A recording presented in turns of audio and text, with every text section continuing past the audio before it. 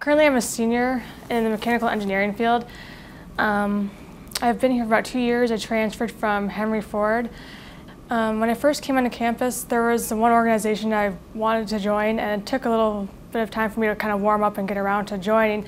And once I finally did, I came up to the SAE team, and I was working at a co-op job previously where I was working with wheel bearings, so I was a bit familiar with the bearings, and I was asking them what kind of bearings they were using on the car, and that's what led into the project I started working on with the team.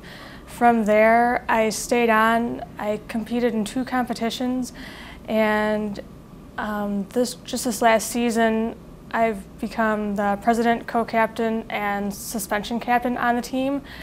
I've come a long way. There's things I thought I didn't think I was capable of, but just being on the team and just holding the position I'm in, I've been able to see that I'm capable of quite a bit, and it's been very empowering.